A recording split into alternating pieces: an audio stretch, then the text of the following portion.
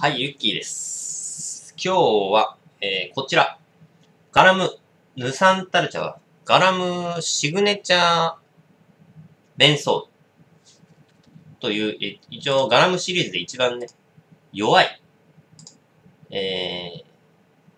タイプのタバコになってます。タールが 15mm、ニコチンが 0.8 となってまして、こちらはですね、これと同じ、値段が20本入り。これ20本入ってるの、ちゃんと。20本入りで470円となってて、ガラムシリーズでは一番値段が安い。1本あたりの値段が安いタバコになってます。これのメンソールじゃないバージョンも売ってます。それでは吸っていきます。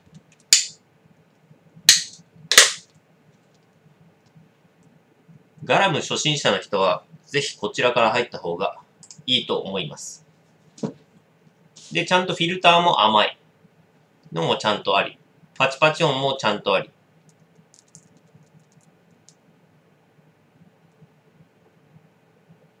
一番軽いと。ガラムシリーズ 15mm です。まあ、それでも重いといえば重いんですが、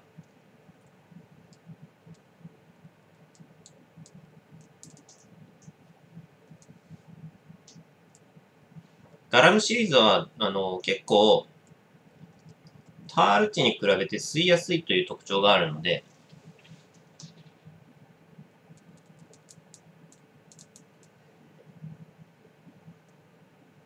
個人的には結構吸いやすい。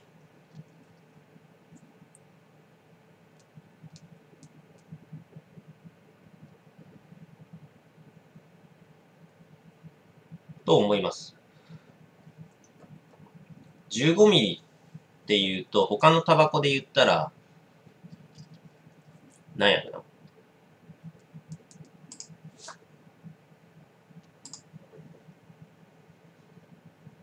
ホープ。ホープが14ミリですから、うん。まあ、それに比べたら非常に吸いやすい。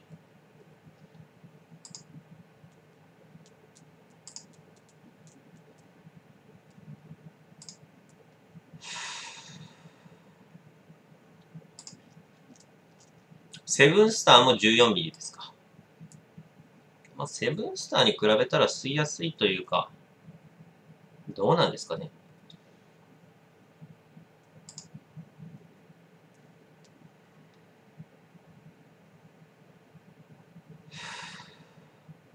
うん。吸いやすい。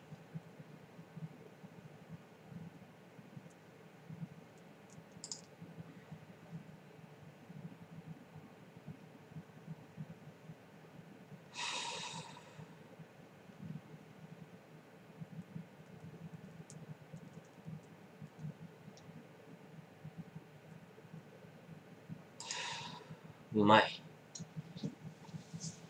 うん。ただちょっと物足りないかな。でも、だいぶヤニプラ、俺結構昔からタバコ吸ってるけど、だいぶね、タバコ耐性がなくなってきたんで、結構きついタバコきついんすよね。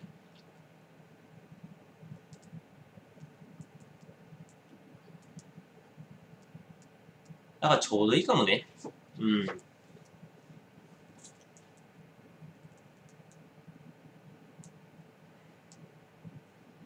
むしろガランメンソールよりかも、タール値が低くてヤニプラ起きないから。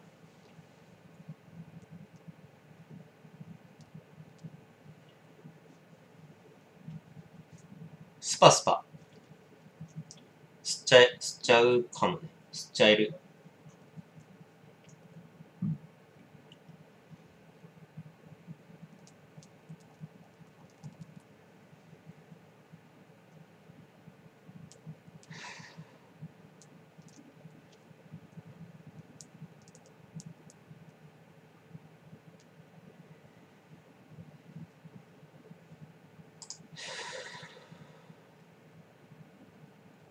美味しい。美味しいっすね。まあでも、うん。やね。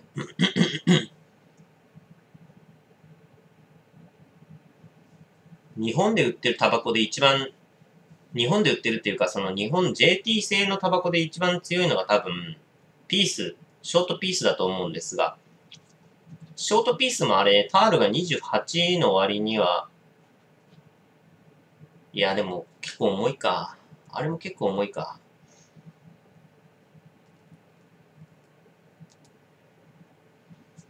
ショートピース確かに重いかもね。うん。ショートピースは重いか。重い感じは確かにあるな。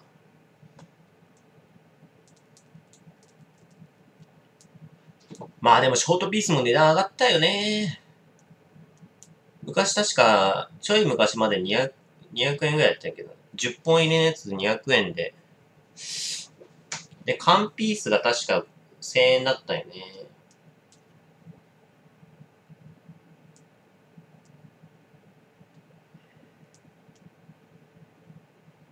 そう考えると結構値段上がったね。230円だもんね。ピース10本入りが230円ですからね。ホープと同じだもんね。それだったらやっぱショートピースの10本入り買うよね。同じ10本で値段同じ230円だったら、ホープに比べたら絶対ショートピース買うわ。って感じです、俺は。うん。ちょうどいい。美味しい。5つ星。ご視聴ありがとうございました。